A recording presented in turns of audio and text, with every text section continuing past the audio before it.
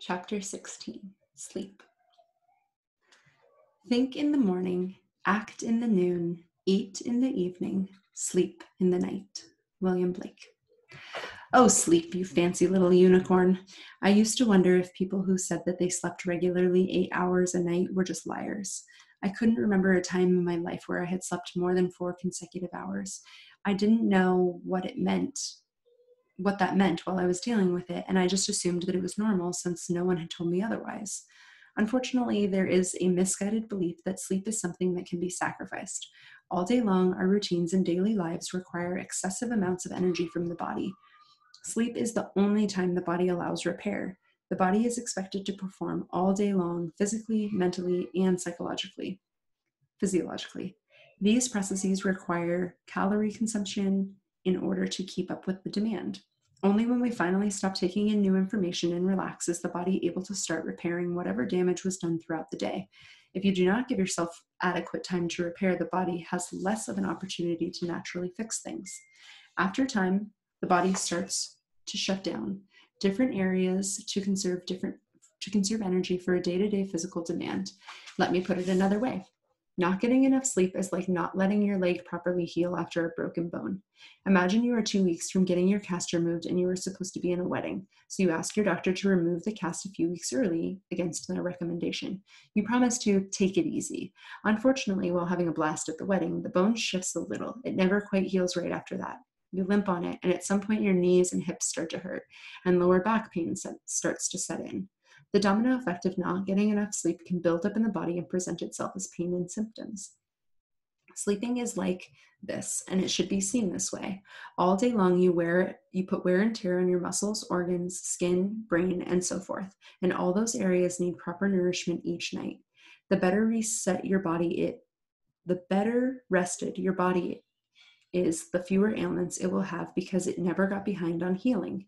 Each night you get to reset the clock and start fresh. When we constantly deprive ourselves of that crucial time, we allow the body to get behind on healing and it cannot quite keep up.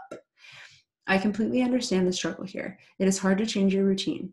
And what if you are dealing with insomnia too? Then sleep seems unattainable and possibly a point of contention. I was just like this. Go to bed.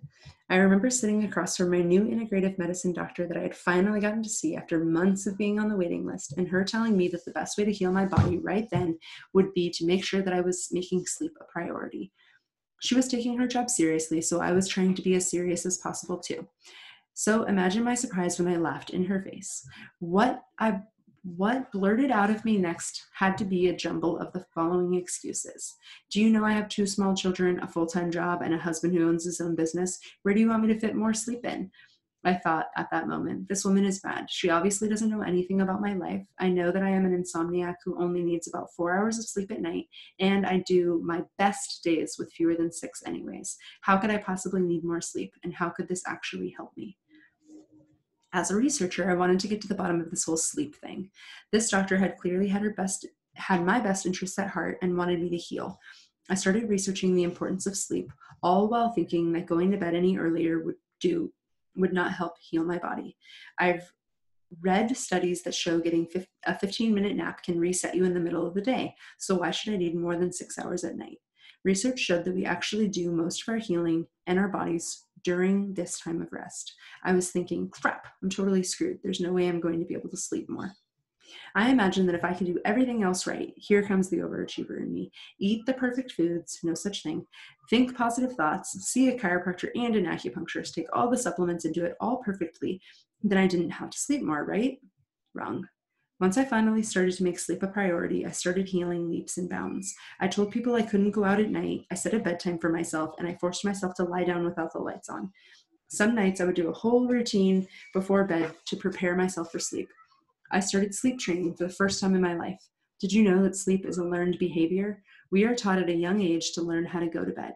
As we get older, other activities become more important than sleep. It is not surprising to find out that a majority of us sacrifice our sleep for the daily routine. I used to think that it was selfish to go to bed early because it felt like I had given more of myself away before I was allowed to do something nice for myself, like go to sleep.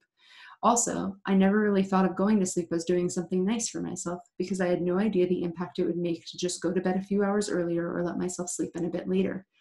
It is especially hard to go to bed if you're a parent or caretaker because you know that you'll get a magical time in the house where all of a sudden everything is quiet.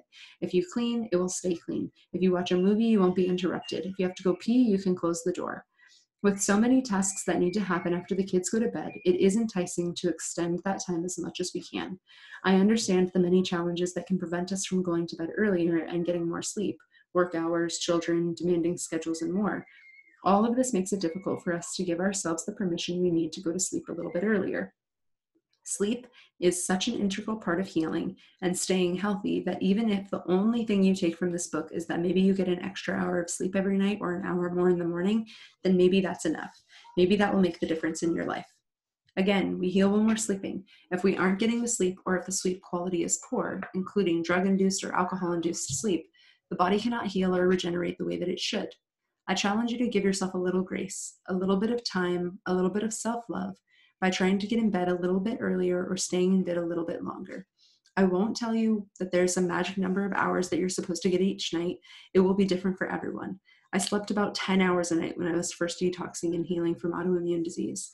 Now I get 7.5 to 8 hours nightly, and I feel rested and strong when I wake up. Maybe it will look different. Maybe it will look like that for you, or maybe it will be simply tacking on an hour somehow and calling it good. What is important is learning how to make sleep a priority. Okay, how this is all fine and dandy, but how do we actually do it? How do we actually get a better sleep routine? In my coaching practice, I have had the opportunity to help clients who suffer from autoimmune disease reverse the damage of their body and gain back their independence using food as medicine.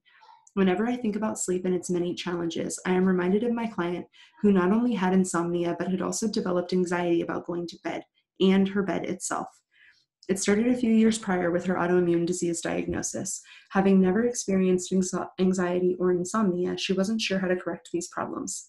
Obsessing over any area of our life, including our health, isn't a healthy practice.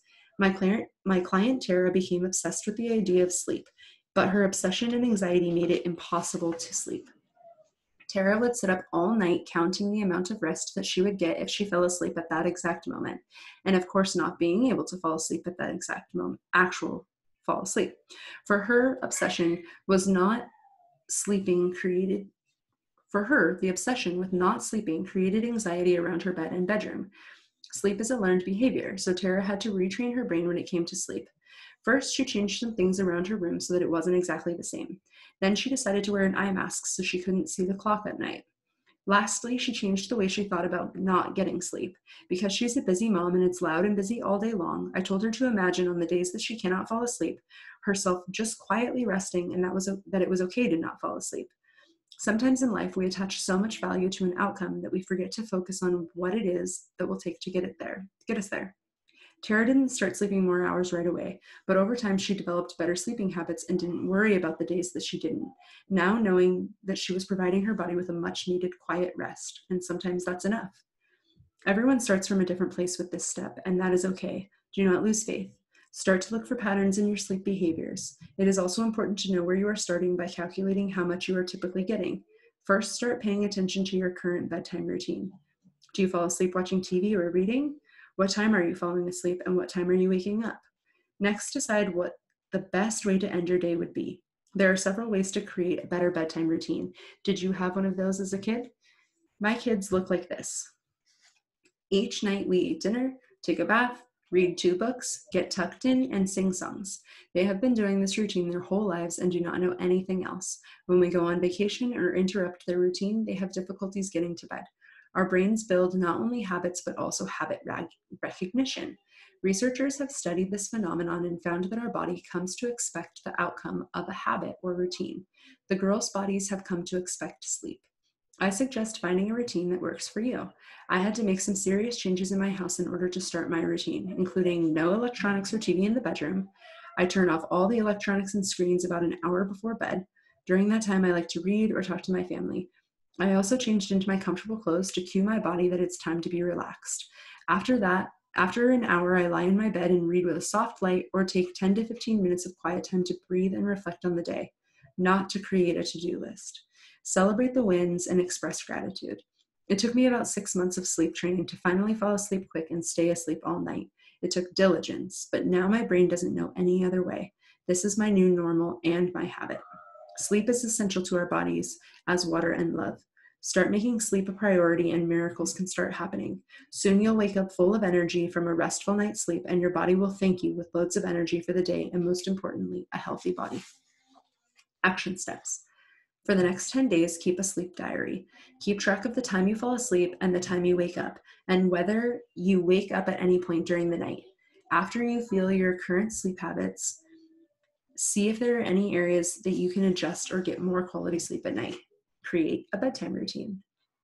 Chapter 16, movement. When one thing tugs at a single thing in nature, he finds it all attached to the rest of the world. John Muir. The exact moment that I was finally sick of feeling sick was when I couldn't run anymore. I used to run. It all started in 5th grade. I was an abnormally tall girl with long legs. The track coach asked me if I wanted to try out for the team, and that was the first day of the rest of my life. I don't know that if at that age I could fully comprehend what it was exactly about running that I enjoyed. I just did it and did it often.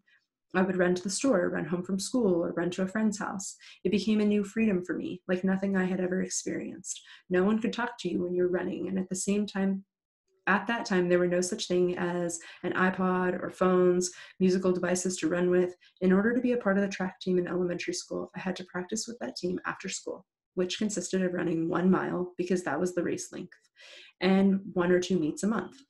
The only area to compete was the 1 mile race. Every day at practice, I would run near a particular group of girls, but they would always come in first, second, with me in third.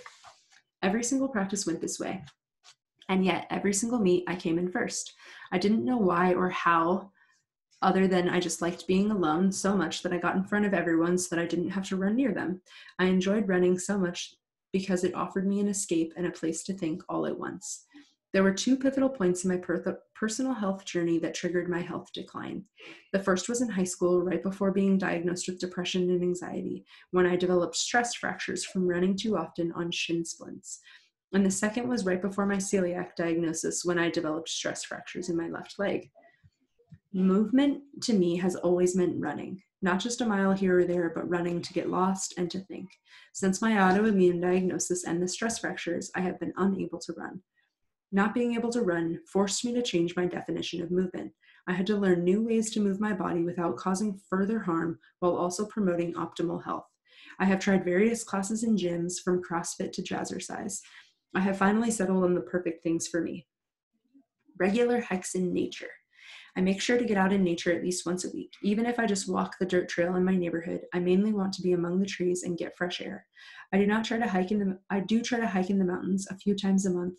I love to go first thing in the morning when it isn't too hot. I love the fresh air and working up a little sweat in the process. After a good hike day, I try to take the rest of the day easy. I enjoy brunch and relax with my friends and family, or do simple tasks for my business. For me, it was more important to allow my body to rest after hiking because I tend to recover faster that way. Pilates reformer classes. I found Pilates only recently. I had tried everything else at that point. I bought a package of 4 private sessions and fell in love in the first few minutes. I am no longer built for high-speed, intense workouts. I cannot do timed reps and sets of anything without seriously hurting the next day.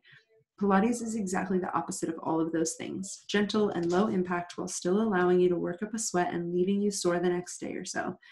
It works all the smaller muscles to help keep your body in proper position.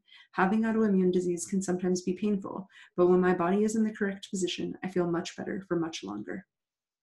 Walking, my personal favorite. I love to walk. I love to walk anywhere. I love to go to new places and walk everywhere. I once went to New York City with a friend and we walked 8 or more miles every day.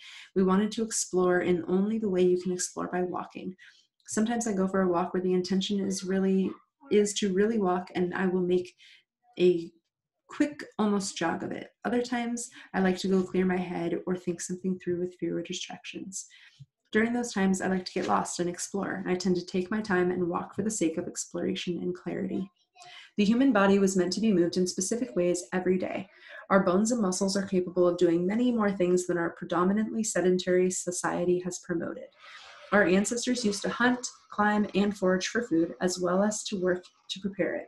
These tasks took a wide range of mobility. Today, because we tend to sit at desks or in the same seated position for many hours in the day, we are losing that range of mobility and flexibility. The muscles and tendons in our body can lose flexibility if they are not being used. For instance, a person whose natural stance is hunched over can become more increasingly difficult and even more painful to stand up straight because the flexibility will have been less in those areas and actually cause stretching or aching pain. Incorporating a regular stretching regimen into your routine would be really helpful in keeping this flexibility as well as adding into your ability to properly detoxify your body. Exercise isn't just for our physical health and appearance. It is also instrumental in our physiological health. Countless studies have showed that exercise is an imperative component for health.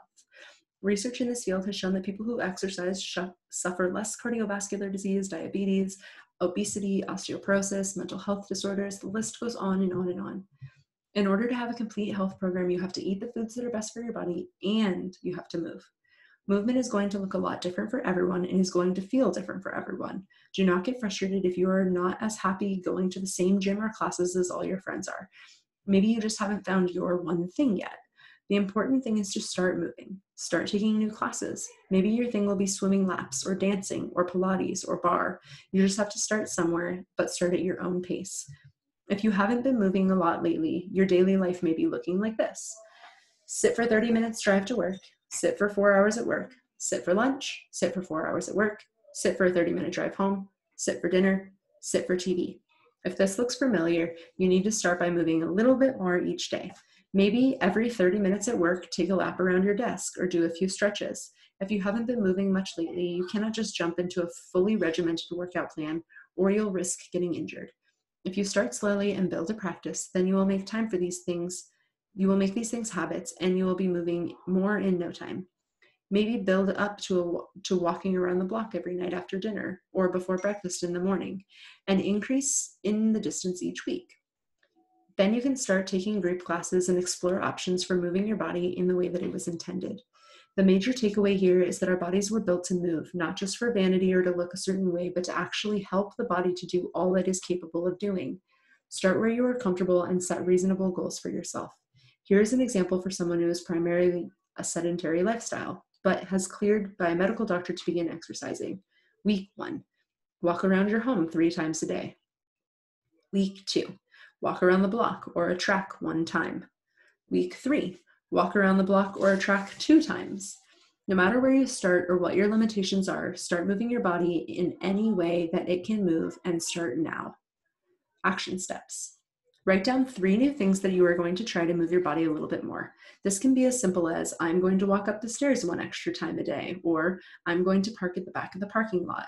Or it can be more specific, like, I am going to walk 1 mile by the end of this month, and these are the 3 things I am going to do to make sure it happens. Chapter 17, Peer Pressure. I gotta stop treating people like I owe them something. Tupac. The funniest thing seems to happen when you decide to make a life change for yourself. No matter what it may be, people tend to come out of the woodwork with reasons why you shouldn't embark on that journey. I know some pretty amazing naysayers who will take any opportunity to tell me why I shouldn't do something or shouldn't pursue a goal. There are always several legitimate reasons for discouraging you. Well, that won't actually work. Do you know how hard it is to do that or how much time it will take? Do you know that at least 50% fail in the first year? And my personal favorite, you won't even be happy doing that. It is amazing that these comments often come from those we love and respect the most. I think they feel as if they are doing us a favor by saving us from future hurt. But truly, it just knocks us down a rung. I have come to understand through research and various counseling sessions that these people are not out to hurt you. They are out to protect themselves. Most people are living with insecurities we do not always understand, and that they may not even know that they have. And because of those insecurities, they can see your personal health goals as a direct threat to how they view themselves. If you get healthier and you have the strength to do that, then what does that say about them? We often get so caught up in what other people think of us when the reality is that everyone else is just worried about the same things and only thinking about themselves. We perceive that we are constantly being judged by others for our actions, but really it is coming from other people's judgment of themselves. Humans have very few survival skills. We are not born with fangs, claws, or inking abilities. Instead, we humans survived by combining resources with others and protecting each other. It is beneficial to support each other for all of our benefit. Those biological needs push us to be social creatures. For the benefit of survival, we need to be part of a community. There is pressure, high stakes pressure, to belong. So much so that in order to fit in, we will mold ourselves into whatever we think is socially accepted. We want to be included so badly that we start to question ourselves. Will one bite really hurt me? Maybe they're right. Maybe I'm not cut out for this. I will probably fail anyway, so what's the point of trying? Any of these sound familiar? These phrases have definitely been part of my inner mantra at times. This type of argument with ourselves can hurt and hinder our abilities to grow. It can be challenging to fight off these types of comments and vicious cycles of thoughts that follow. The long-term effects of these types of questions can be quite damaging. When you are making any change in your life, even changing something like going to bed earlier, you will get comments from other people. It is inevitable. However, you can help yourself continue to grow even when others are resisting your change. Instead of trying something new, suggest making these changes part of your everyday, or making these changes part of the very fabric of what makes you who you are. When you make a lifestyle change part of who you are, then it will be difficult for other people to deter you from your goals.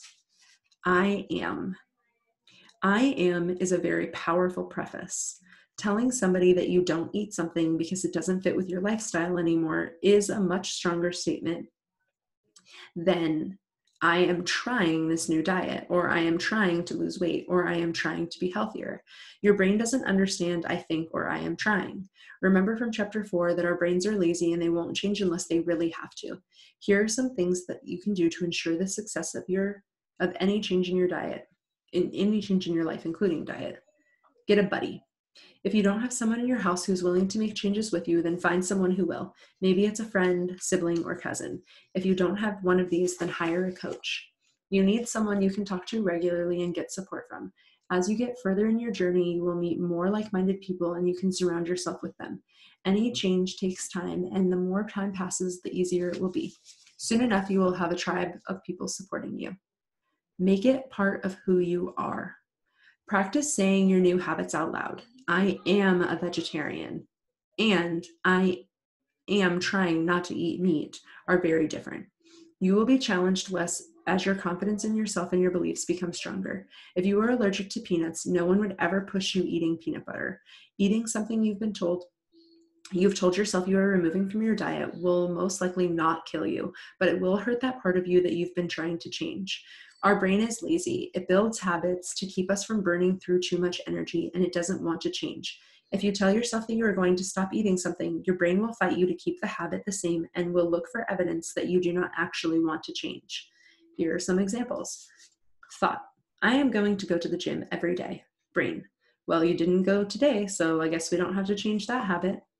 Thought, I am eating clean now. Brain, well, what about that donut you ate this morning from the break room? Nope, don't have to change.